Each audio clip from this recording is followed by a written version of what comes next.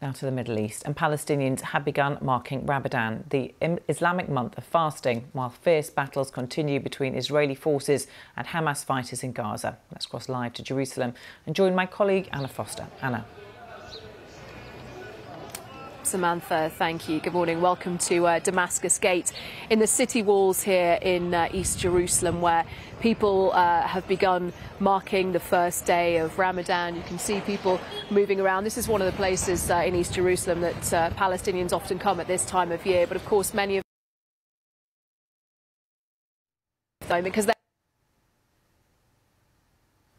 humanitarian ceasefire could be reached by the beginning of Ramadan, but that hasn't happened, even though channels of communication still remain open. And this is, of course, the holiest month in the Islamic calendar. It's where Muslims fast from sunrise to sunset, normally, of course, breaking that fast with an iftar meal at the end of the day. But in Gaza, it's going to be a very different Ramadan this time round. The United Nations have warned of potential mass starvation there. They say that 25% of the population are at risk of mass starvation at the moment. And they say the Hamas-run health ministry in Gaza says that 23 people have died so far of malnutrition, and they say that the majority of those are children. Now, I just want to show you these pictures from Al-Mawasi in eastern Gaza, and this was people last night marking, or trying to mark at least as best they could, the beginning of Ramadan. You can see the little traditional lanterns there, singing their songs and really doing what they could to mark this holy time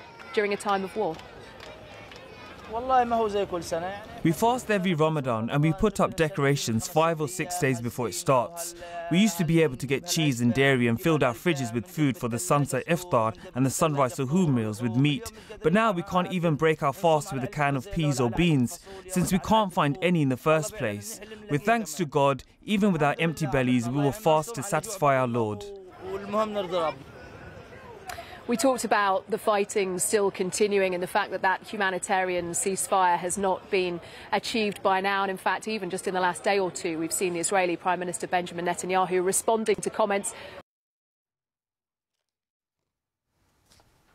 from invasion of Rafah right at the southern end of the Strip, where more than 1 million Palestinians are now sheltering. And Mr. Netanyahu said that that invasion would still happen. He didn't give a time. Achieve Israel's stated aim, his stated aim of trying to remove Hamas fully from Gaza.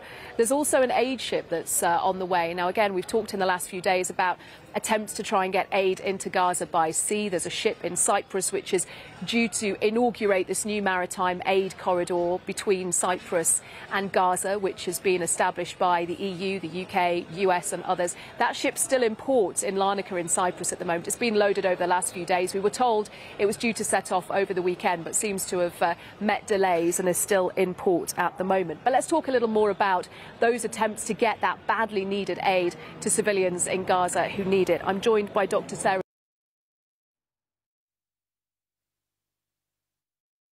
for joining us here on BBC News. What's your assessment of the way that aid is getting into Gaza at the moment? Clearly not enough. How could and should it be more efficient? Absolutely. We are far from enough aid. So aid agencies estimate that we would need about 600 trucks a day to cross into Gaza for sufficient supplies.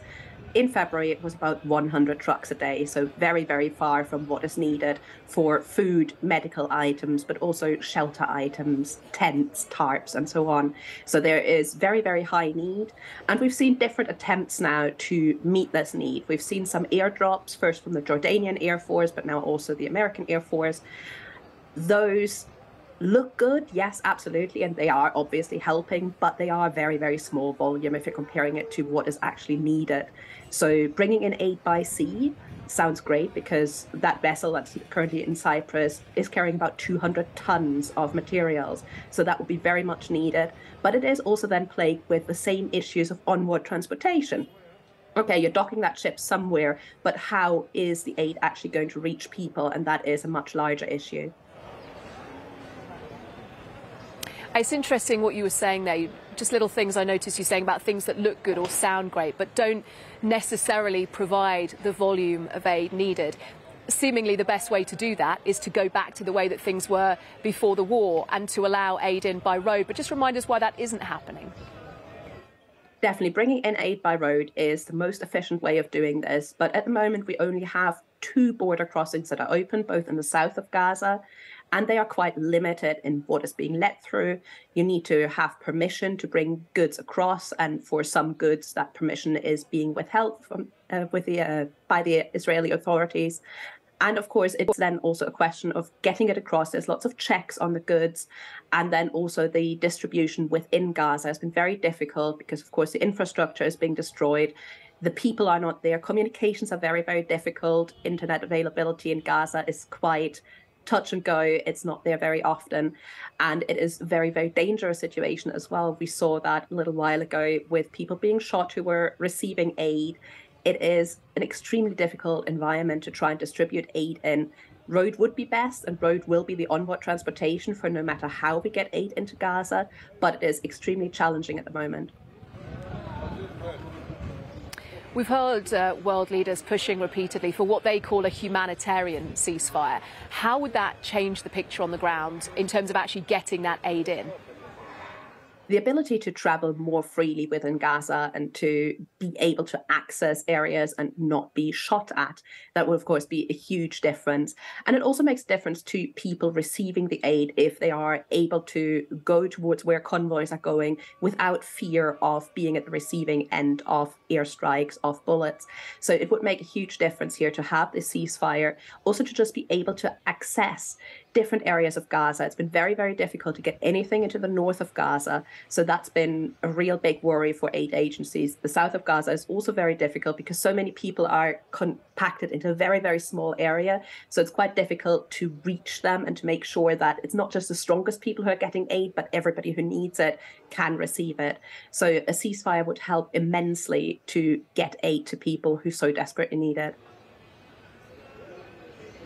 Dr. Sarah Schiffling, thank you for joining us. Appreciate your time here on BBC News. It is a beautiful morning here in East Jerusalem, very peaceful at the moment. Different scenes to some of the videos we started to see circulating on social media last night inside the old city there, in the channels that lead towards the al-Aqsa Mosque compound. We saw some scuffles between security forces and younger Palestinians who were trying to get in there to pray. Much more to come from here in East Jerusalem throughout the day here on BBC News. But for now, it's back to Samantha in London. Anna, thank you.